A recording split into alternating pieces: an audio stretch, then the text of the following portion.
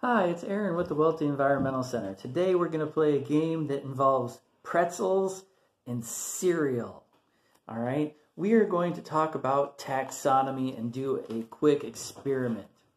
Now, taxonomy is the study of how humans categorize and name organisms. Carl Linnaeus, a Swedish biologist, is considered to have invented the system that we use today, which includes a domain, kingdom, phylum, class, order, family, genus, and species.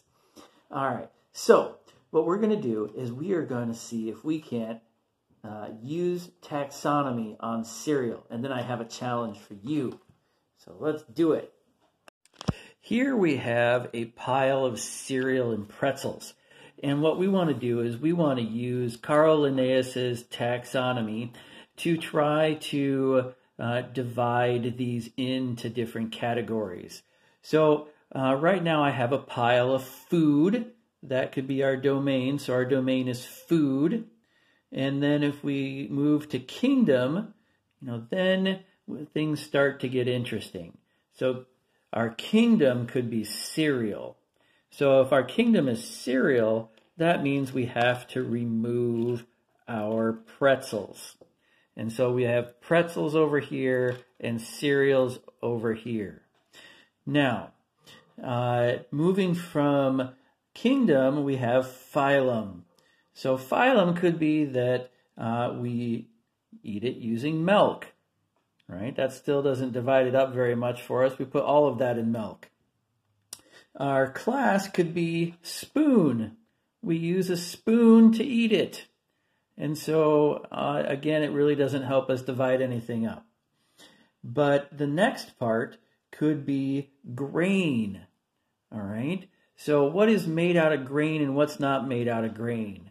So here we can divide stuff up again. So in here we have marshmallows and cereal. So let me divide that out real quick. So I've removed our marshmallows and have left with cereal that is made out of grain. Now we can go further and we can have a family. And the family is crunch. And then we can have a genus, which would be yellow. All right, now that allows me to divide this up even further. So let me divide out all the yellow. We've now finished our genus, which our genus was yellow. So we've moved all the yellow over here. And now we can come up with a species name. And so just looking at this, I think that it's also a rectangle. So I think I'm going to name this species rectangle.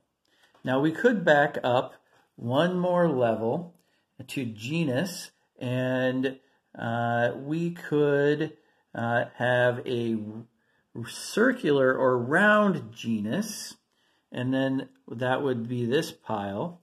And then our species would be a color name. For example, if our species were green, then we would pick out all of the green. And there would be our green species. All right, that was super fun. Hang on one second. Now, when I do this little activity with students, I like to give them a large container full of this type of cereal, and I like to have them dump it out on the table, and they munch it and nibble it, which is also fun. That's part of it. And I ask them if they can come up with 20 different ways to move them into different categories. And I have found that most of the students that do this with me are able to come up with 20 different ways to sort them. For example, we have size and shape, we have color and taste and texture and material, and the list goes on and on. I don't want to give you too many, because my challenge for you is how many can you come up with? How many ways can you sort something like this? Now, if you don't have this type of cereal at home, you could put together a bunch of toys in a bin and try to sort them into different categories. So have fun with a little bit of taxonomy, and remember, have fun, and I'll see you next time.